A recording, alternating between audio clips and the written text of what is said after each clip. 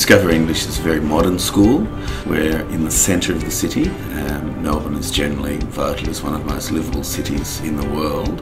The main course is just a general English course, and then we have a few other courses which are more specialised. Test preparation classes, things like IELTS, the Cambridge classes. We've got free classes in the morning and afternoon on grammar, and even we have a drama class as well.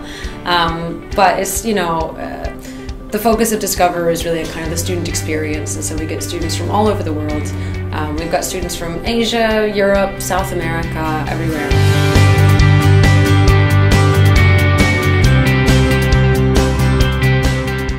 As a teacher, if you don't have an understanding of the student's linguistic background, and also, in some cases, the cultural background, it's very hard to point out to students why they might be making errors or why they may not be seeing things the same way that we might in English, for example.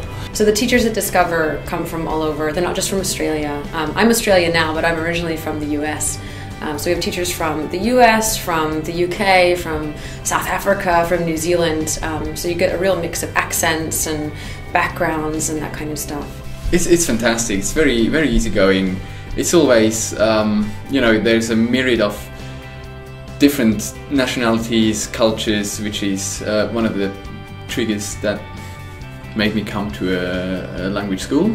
The best part of their experience is spending time with the other students.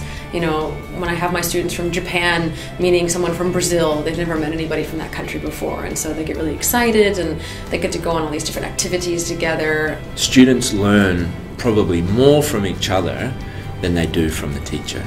Maybe in Japan, when we take class, we don't say my opinion.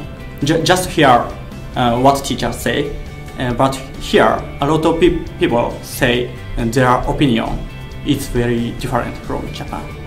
In Korea, we are learning English to take the test well, not to speak English. So yeah, at Discover we really focus on the communicative method, right? We focus a lot more on really communicating in English and working on your speaking skills and your listening skills, not just, completing grammar exercises and working in a workbook. That stuff helps and it has its place, but we really try to make sure that the students learn how to actually communicate in English. My job is just setting up situations, designing activities in classrooms which really are about fostering those relationships. So there's lots of talking, lots of conversations and discussions and debates and that kind of stuff. And humour is a massive part of that. So we always try and make a joke or something because it just opens people up.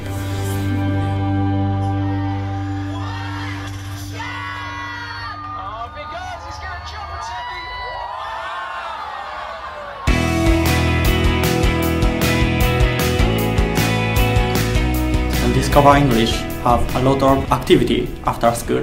That's why when I choose school, I thought if I go to Discover English, maybe I could make a lot of friends. So we have lots of activities for them, like going to the night market, going to the beach, going wine tasting, going to the zoo. There's lots of different things to do around Melbourne, and when you do those activities, you're using English in the real world, and you're also spending time with students from lots of different countries and with lots of different accents and lots of different cultures, and so it's a real education in that sense. Melbourne is very vivid city. There are heaps of things to do. There's always events everywhere, festivals, live music everywhere. It's very artistic, many musical venues and arts exhibitions. You always find something to do, so yeah, you actually have a good time. The beauty is that the classes never finish.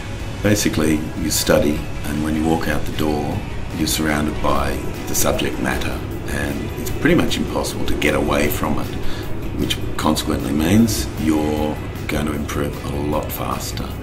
And you can actually test what you're learning. You have the opportunity to learn, use, get feedback, see if it works.